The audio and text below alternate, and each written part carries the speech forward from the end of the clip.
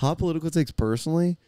I don't know. I used to be way more into it when it was my major, and then when you move it to a minor, it's just kind of like a part-time. It's like a hobby. Minor is the moment that making political science a minor in college is the moment where you go from like instigating the conversation to like somebody else bringing it up in the conversation, and you just going like, huh, "Wow, yeah."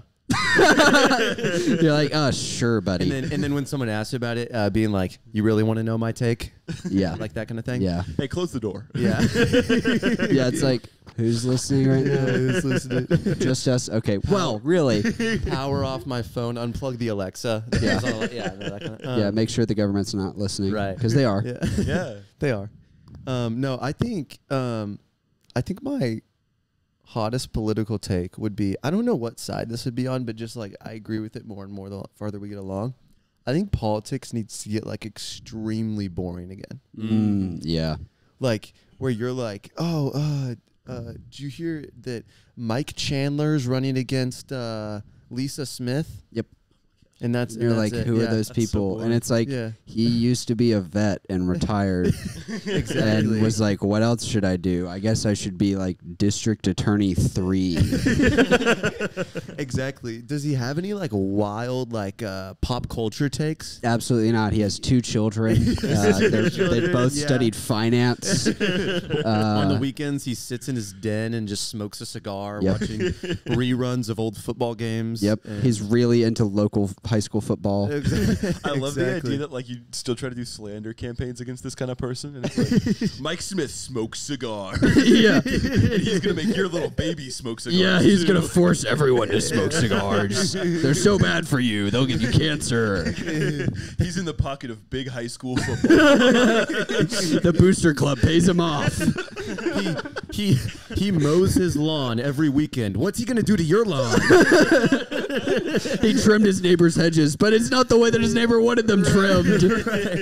He's had 6 HOA noise complaints in the last 7 years. Like, dude, I wanna get back to like where you're like the news reporter will run up to a politician like walking to Congress with their little briefcase, like in Washington D.C. and be like, Senator Patrick, what do you think of the like super crazy controversy? And he's gonna be like, I don't know, I'm just had to do a meeting. Like that, you know. He's like, what controversy? I need some peanut butter crackers. I love myself a ham sandwich. Senator, you're giving us nothing. Exactly. No, but we need to get back to that. I guess that would be my take. Yeah. I think that's most people's take, and that's a really good take. Yeah. I think it's. I think people need to stop fighting like children and just argue over policy. Which is really boring. No doubt. But it's actually how things get done. Yeah. I worked with an unnamed political organization for a little bit. Right. And that's crazy that they operated without a name. Yeah, I know. And in Pig Latin, they would be the POG.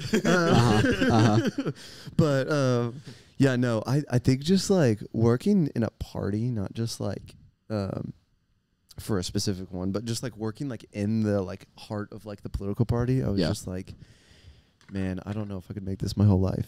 You know, like it's just it's so something that like politics is so something that should be like, you know, somebody brings it up and it's like, oh, I also read that, Chuck, but did you see the other thing? Yep. You know, yeah. Yeah. Totally. Yeah. I think it's that thing where someone brings it up in a social conversation. You're like, oh, okay. Anyways. Exactly. Ryan. My kid started band. Yeah. I saw a squirrel on the way here, and I chose not to hit it with my car. More interesting. You must be a Democrat. Yeah, clearly. I was the judge, jury, and executioner there. It was thrilling.